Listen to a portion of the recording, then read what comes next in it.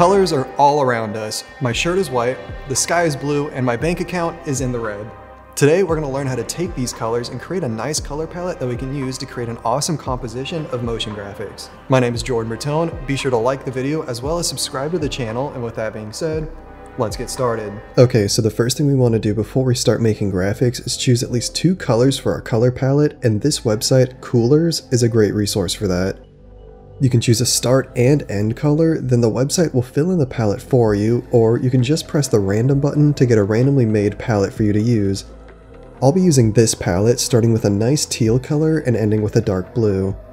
Now let's jump back into After Effects and use this palette to create our background. So go up to Layer, New, Solid, click OK, then go up to Effect, Generate, Gradient Ramp. We'll set the start color to our teal, end color to the dark blue, then I'll set the start of ramp to be up and to the left of the composition like this, and set the end of ramp to be down and to the right of the composition like this. Lastly, we'll scale up the background to around 215%, we'll open the rotation, set a keyframe at the start of the comp, move to the end of the comp, and increase the rotation to 180 degrees so that it slowly spins as the comp goes on. Now we have our color palette selected and our background layer set up. Next, we're going to set up the different shapes in our composition and apply our color palette to them. The first shapes we'll create are just some basic large circles, so select the ellipse tool, make sure fill is set to solid color, stroke is set to none, then hold shift and click and drag to create a nice and big circle shape layer. Hold down the control key and double click the pan behind tool to center the anchor point of the circle. Then what we'll do is highlight our background layer we made, copy the gradient we made for it, and paste it on to our circle layer.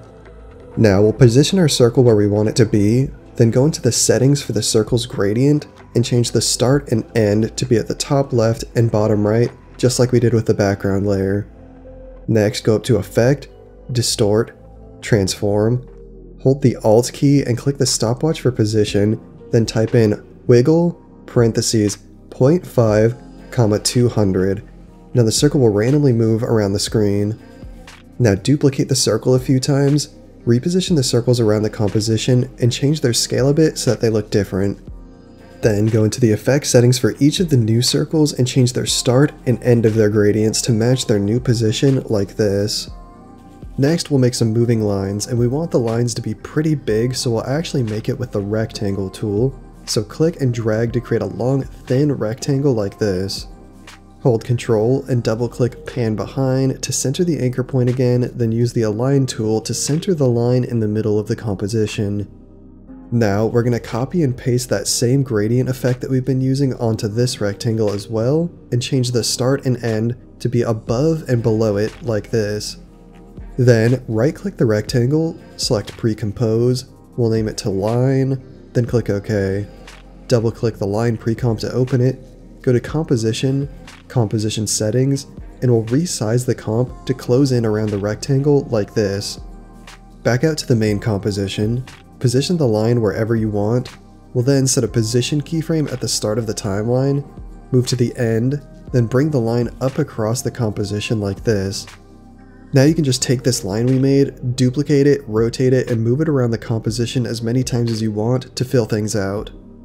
Before we continue, you probably know that making motion graphics can sometimes be difficult and time-consuming. So to fix that problem, we've made thousands of templates to help you save time and produce awesome work under one single subscription price. You can easily preview templates from any of our packs, just like our Motion Graphics Advanced pack here, and just click Apply. Then you can easily modify the parameters of the template and you're done. So if you're looking to get some assistance in advancing your business or career, check out every template we have with our links below. Next, we'll make a quick rotating cross symbol to put across the composition. It's super easy to do, just select the text tool and type in the plus symbol. You can then go into the text tab, change it to whatever font you want, and then scale it up. We're going to set the color of this cross to white so that our composition has a neutral color and it's not all the same gradient that we've been using. Now, hold Ctrl and double click the pan behind tool again so that the anchor point is centered, then press R for rotation, alt click the stopwatch for rotation, and type in time *50 into the expression controls panel.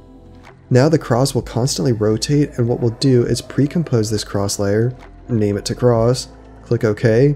Now we can duplicate it and spread it around the composition, then change the rotation of the pre-comps so that they all start at different angles. The last shape we'll add to the composition are some flickering dots to finish filling things out. Start by selecting the ellipse tool, then make an extremely small circle the size of a dot and control double click the pan behind tool one more time. Now open the dot shape layer, click add, repeater, then add repeater again, open the second repeater, set copies to 9, open transform repeater. For position, set the X value to 0, Y value to 100, and now you should have a rectangle of dots like this. We'll position this rectangle of dots at the bottom left of the composition, duplicate it, rotate the duplicate by 90 degrees, and then move it to the other side of the composition. Highlight both dot layers, right click, pre-compose, we'll name it to dots, click OK, then open the pre-comp. Set the duration of the two dot layers to be 1 second long, duplicate them, move the two duplicates over by 1 second, then change the position and rotation of the two dot layers so that they're at different spots than the previous two. Repeat this process of duplicating and rearranging the dots until you fill out your timeline with variations of dots. Now back in our main composition, we have the dot layers flickering around the screen. And now we have our color palette set up and a bunch of different shape layers filling out the composition. Lastly, we'll finish off the composition with some post-processing effects. Start by making an adjustment layer, so go up to Layer, New, Adjustment Layer, then go to Effect, Perspective, CC Spotlight, and Effect, Noise and Grain, Noise. For the spotlight, we'll set the From parameter to 2800 and -250. For the To parameter, we'll set it to 1500 and 350. Set the height to 0, edge softness to 40, intensity to 15, then alt-click the stopwatch for intensity. In the expression controls, type in wiggle parentheses 10, 10, which will add a natural flickering effect to the spotlight. For the noise effect, we'll set the amount of noise to 12% and uncheck Use Color Noise. Lastly, highlight the background layer, then go up to Effect, Color Correction, Brightness and Contrast, alt-click the stopwatch for brightness, and type in wiggle parentheses 1, 50 for an added flickering light effect. And we're done! A great composition of motion graphics enhanced with a nicely made color palette. If you're interested in taking your motion graphics to the next level, you're welcome to download our free After Effects packs with links available down in the description below. Also, hit that subscribe button for more tutorials just like this, and remember, always be creating.